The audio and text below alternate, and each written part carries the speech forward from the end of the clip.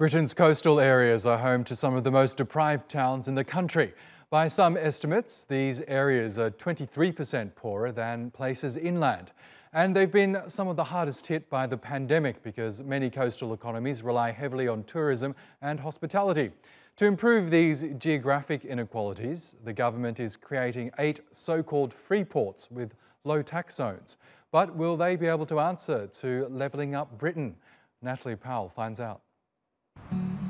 The town of Hastings is ranked the 13th most deprived area in England.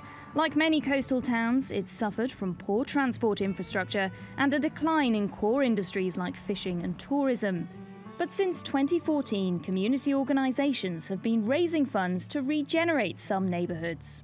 So we're trying to bring these buildings out of dereliction, but make sure that they don't suddenly just become completely unaffordable to local people, and that there's leisure opportunities for everyone. This completed complex consists of 6 affordable homes and 40 commercial spaces for small businesses.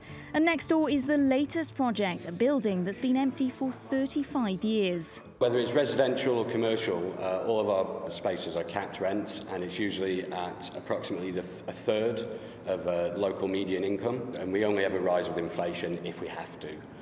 And that's just to cover the costs of running the buildings so they can run themselves. Since Prime Minister Boris Johnson's election win in 2019, the government has promised to level up parts of the country that have fallen behind.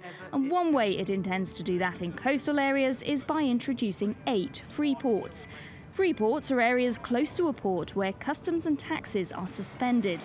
That means a factory built within a freeport can process goods without paying tariffs on them and turn these goods into something more valuable that can be released inland or re-exported. Now, this area is to become the Thames Freeport. The team behind the scheme says it will attract more than $6 billion of private and public investment, create over 25,000 jobs and provide development opportunities for riverside communities in need of regeneration. This is one of the most deprived areas in the UK, so we really want to make sure that the community prosper and benefit from the investment which is going on that facilitates the trade flows that we're already handling and the new trade flows we expect to get. But the UK Major Ports Group says freeports alone will not solve issues of coastal deprivation. Whilst freeports are a really important part of the strategy for levelling up our coastal communities, they are not themselves the silver bullet. There are many more communities that would benefit from incentives to invest than just the 8 freeports locations.